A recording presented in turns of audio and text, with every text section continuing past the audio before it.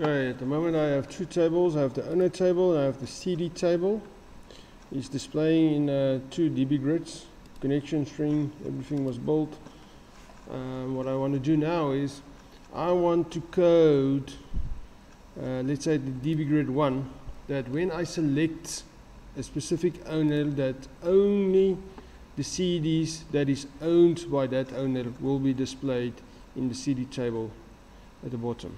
If you look at it in Access, the relationship is one owner can own many CDs. So it's a one-to-many relationship.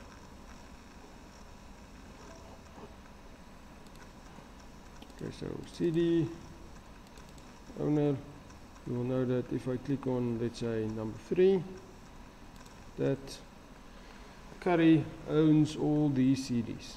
Okay, so I want to do something similar to this in Delphi. Okay, so I'm going to go to the events on cell click, and I'm going to say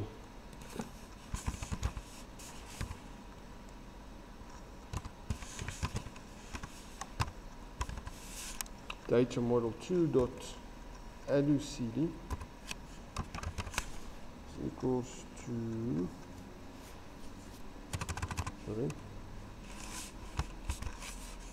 dot filter equals to the field I want to select in the CD is the owner ID. So owner ID there. Maybe a good way will be to copy it and paste it in Delphi. Then you can't make a spelling mistake. Owner ID must be equal to. Okay, let's concatenate another string here. I want to say the owner ID must be equals to Datamodule 2 dot adotable owner must be equal to the current owner ID of the owner table. Right. So when I'm going to click here on this owner table, the current owner ID must be equal to the owner ID in the CD table. Owner ID over there, owner ID of the CD table. Okay.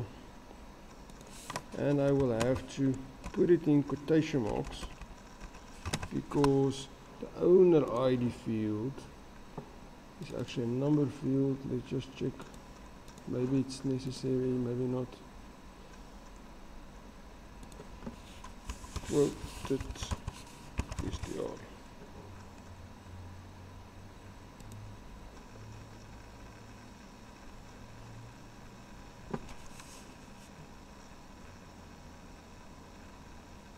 So it's going to be the filter property I'm going to set, and one thing that you must do is you must make this table Datamodule 2 dot addo CD filtered. This boolean property you must set it to true so that the filter is on.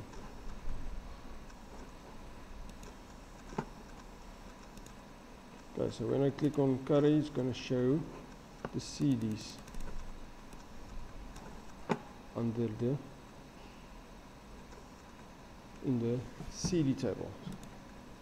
Click on this one and it will change and update as I click on all these fields. It will only happen when we click because it was coded under the click.